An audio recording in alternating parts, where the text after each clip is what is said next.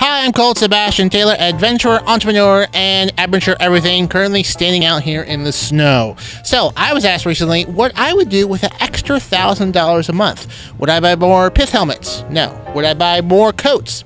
Maybe, probably not. You only need one good one, and this is a really good one. What I would do with an extra $1,000 a month is I would eat healthier.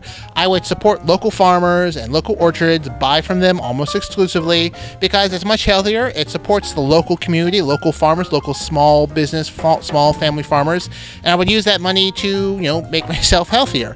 Currently, it's much cheaper, unfortunately, to eat terribly, and that's what I do sometimes. So with an extra $1,000 a month, I would support my local community and buy local produce, meats, all that sort. So that's what I would do. I'm Colt Sebastian Taylor, and I'll see you later.